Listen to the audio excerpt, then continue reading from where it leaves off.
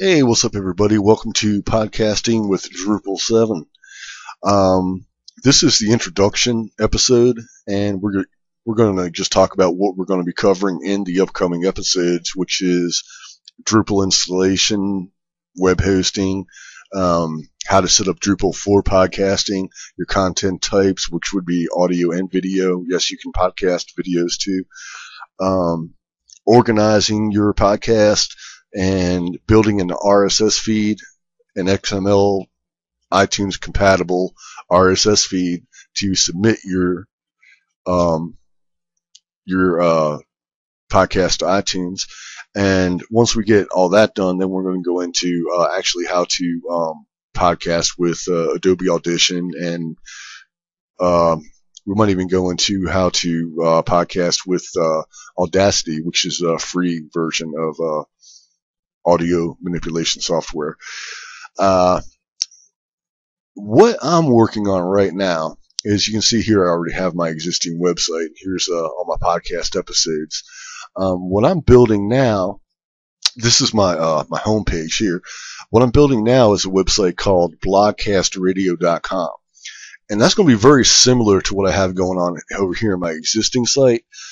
But the difference is going to be blogcastradio.com is going to be where everybody can join and upload audio and video podcasts. And that will be your file hosting. So if you don't want to build your own site, you can actually use blogcastradio.com. And you'll get an RSS feed that you can submit to iTunes and stuff like that, and other RSS readers. What is a podcast? There we go. A podcast is not just an MP3 file. A podcast is an audio or video file that is downloadable, and it's generated in an RSS feed or an XML feed that is iTunes compatible and is compatible with other RSS readers, so that people can subscribe to your podcast. If you just want to put podcasts up on a website and let people download, if you just want to put MP3 files on a website and let people download the MP3 files, that's fine. But an MP3 by itself is not a podcast. It's just an MP3 file. It's just an audio file.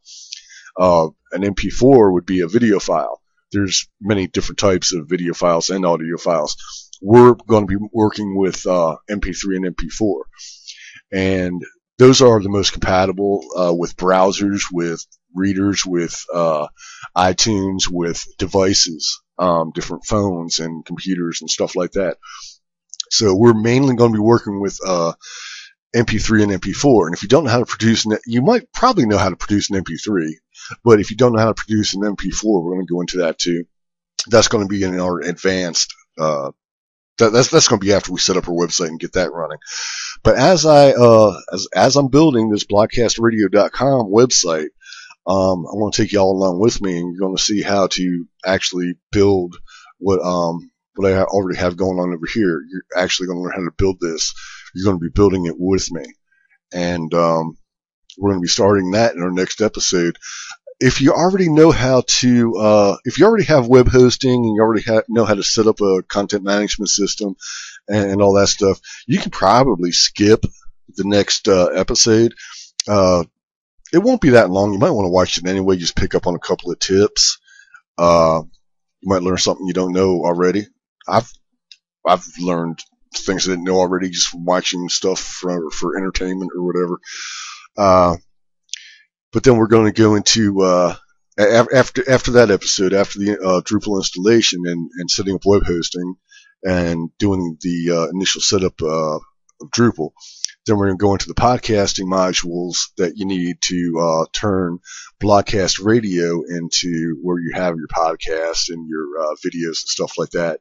We're going to go into how to organize them, how to display them, and then we're going to go into how to build that XML feed. Which, if it sounds hard, if it sounds scary, it's really not, because Drupal actually generates an RSS feed automatically anyway. But you have to set it up to be compatible with iTunes, and that's the only thing we really got to learn. We're also going to go into when you do build when you do make a podcast, when you make a video or a audio podcast, there's something called Get ID 3. And when you have an MP3 in your computer, and you're looking at it, and it has the title, and it has the track number, and it has the artist and the album title and stuff like that, all that is your Get ID 3 information. We're also going to get into metadata. And I know a lot of people say metadata doesn't work. Yes, it does. Not everything works. Not all metadata is recognized by all search engines and stuff like that. That is true. But there are certain key elements that you're going to need to learn how to edit and supply for these RSS feeds, so that when people go on the internet, whether it's on Google, whether it's on iTunes, wherever they're searching for something, when they type in these keywords or what they're looking for, your stuff is going to show up. And that's actually part of SEO. We're not going to get into search engine optimization in this series, but I am eventually going to do a series on search engine optimization. But we're going to show you how to get found. We're going to touch down on that just a little bit. That's really about all for this episode. Like I said, this is just the introduction. So we've already learned what a podcast is. We already learned what Drupal 7 is. If you don't know already, if you don't know this stuff already.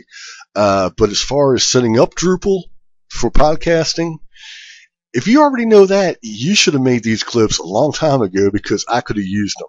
I had to learn all this junk on my own. This MGH, the notorious MGH.com site, that's a lot of trial and error there. And, I wasn't going to do screen recordings and podcasting when I was building that, because y'all would have heard, 90% cursing and 95% doing things over. And trial and error and all this other stuff. So now that I've already experimented and I know what I'm doing, now I'm going to go ahead and build blogcastradio.com, and I'm going to take you along with me on that project.